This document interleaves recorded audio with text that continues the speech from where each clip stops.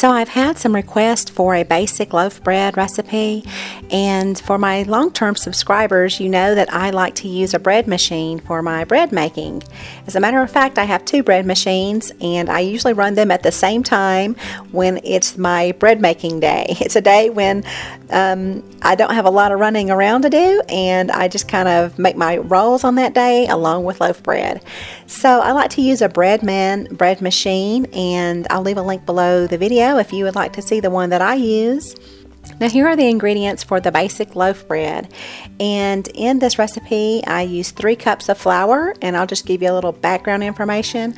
I used to use an all-purpose flour, and that was because the only flour I could really find that was organic was all-purpose. The bread flour was not, and for me, when I feed my family something on a regular basis, I do like to kind of keep it clean and free of preservatives and food colorings, and so that includes my bread along with eggs, milk, and then I also try to use filtered water.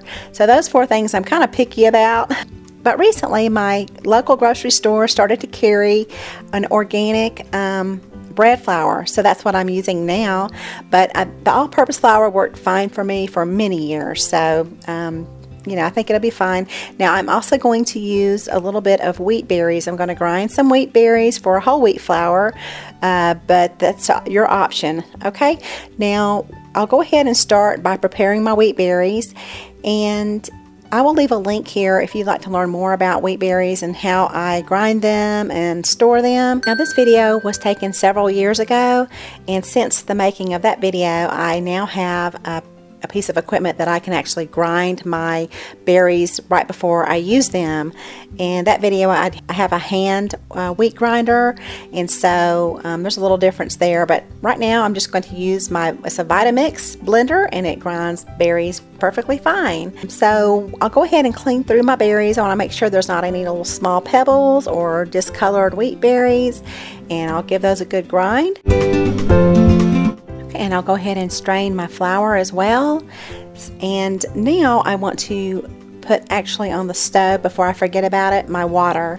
And for bread machines, you need to have the water between the temperatures of about 80 and 90, because the bread machine yeast is formulated quite a bit different than active dry yeast. So your water temperature should not be as hot as you would have it for just active dry yeast. Okay, so now while that's on the stove, I'm going to go ahead and add my sugar and my salt, and I want to go ahead and test the temperature, and there it is. It's between about 80 and 90 degrees. I'm not real picky about the temperature. I like it to be actually a little bit more on the warmer side, closer to 100 degrees. I found that works out pretty good for me. Normally though, I just do a pinky test. I just stick my pinky right in the water and test it, and I have a pretty good idea if it's the temperature because I make it all the time. But if you're just starting out making your bread, you may want to actually take the temperature. That's why I'm showing you that, okay? So we'll go ahead and add our water to the bread pan along with our oil and of course the flour. Now in the top I'm going to make a little indentation there, and this is where I will put my bread machine yeast right on top.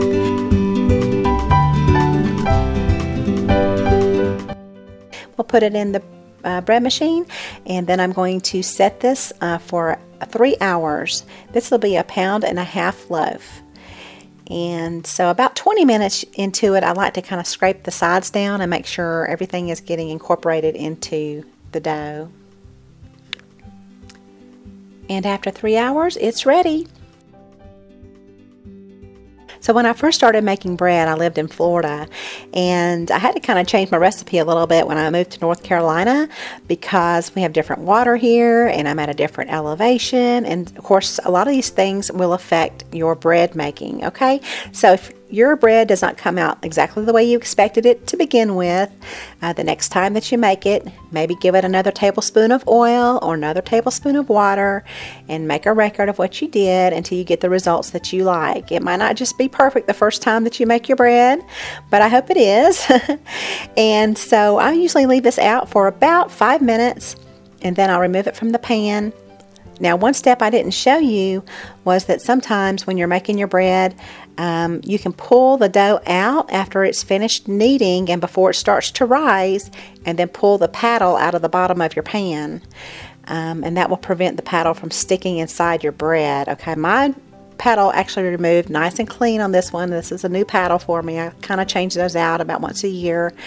But if yours sticks in there, you'll know what I mean. If you have a bread machine, you can just pull it out with some needle nose pliers or some tweezers or something like that, so you don't really tear up your bread too bad. Or, like I said, remove the paddle early in the bread making, and that way the paddle, it's done its job by the time you've removed it, and you won't have a problem with a paddle sticking in your bread. So there we have it. So once it's cooled off for about an hour or so, I'll go ahead and put it in a plastic twist tie bag, and then we'll go ahead and enjoy it for a couple of days. I like to use a carving knife to cut my bread, or some kind of serrated knife.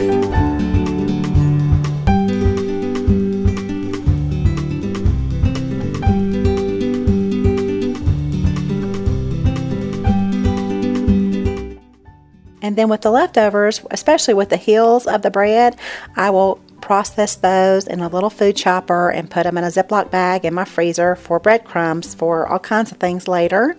And then I also like to use the stale pieces of bread for French toast. We like French toast, and it really is not very complicated. It can, I like to make it for my kids in the morning before they head off to school, so it's a nice way to use up that bread. I try not to waste anything. I'd also like to encourage you to head on over to my channel, where you can follow me over there on Google+. I'm only on YouTube and Google+. And over there, I like to share a lot of things that are food related and just other things in general, pictures and that kind of thing, and especially anything that has to do with my garden. So feel free to follow me over there, and thanks so much for watching. Y'all have a beautiful day.